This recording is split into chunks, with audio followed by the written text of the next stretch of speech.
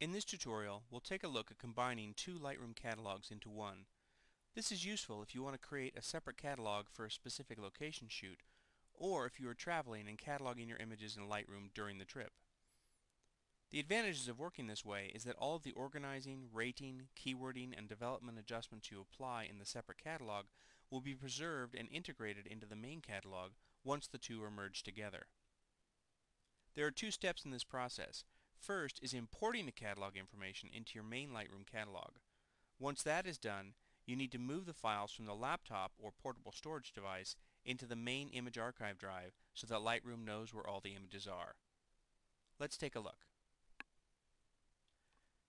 I've created an example catalog here to show you how you can take one Lightroom catalog and then merge it into your primary Lightroom catalog.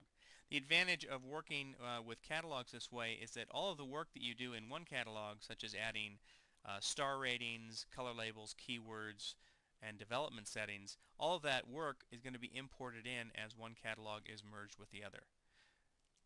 The images in this particular catalog were all taken on a single day's shooting in a small town in the Sierra foothills. So this could be analogous to if you were doing a location shoot for a client. You might want to have all of your images from that one location shoot in one catalog so you can review your images on location and work with them in Lightroom. Or if you're traveling and have your laptop with you, you might have all of the images from your traveling in a specific Lightroom catalog that's only for that trip. So the first step is I need to close this catalog and open up my primary Lightroom catalog. So I'm just going to go to the Open Recent menu here from the File menu and choose my primary Lightroom catalog and relaunch that. Lightroom can only have one catalog open at the same time, which is why you have to go through that step.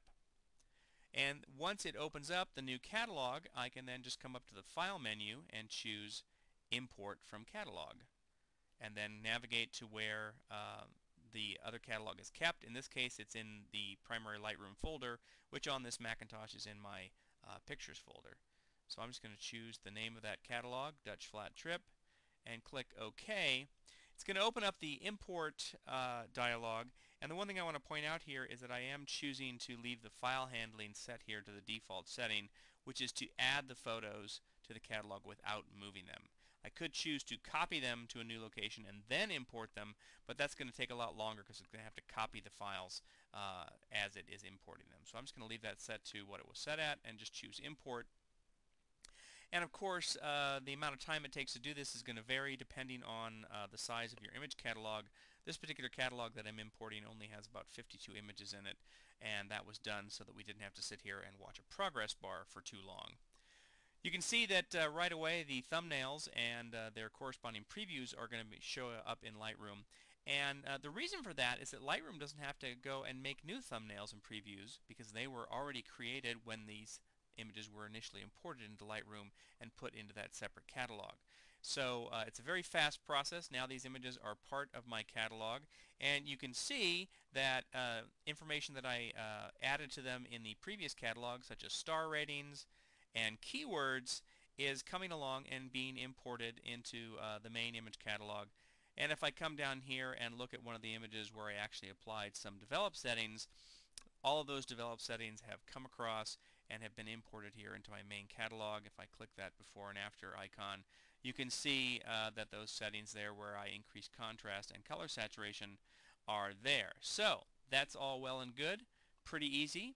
The last thing I need to do is move the actual image files so that they are transferred from my laptop hard drive down to the external hard drive where I keep my primary image archive. And to do that, all I'm going to do is drag the corresponding folder for these images down to where I want to place it. And I'm going to place it here on this hard drive here. It says SD Image Archive 01A, and I'm going to put it in the 2008 folder. So I'll just come over here, click on that, and drag it down on top of 2008 and let it go. It tells me that it's moving the folder on the disk, so all the corresponding folders that contain those images are going to be moved. And the great thing about that is that this does a pretty good job at quickly moving those images into my main image archive folder. You see that there is a progress bar up here in the upper left, which shows you how much longer it's got to go.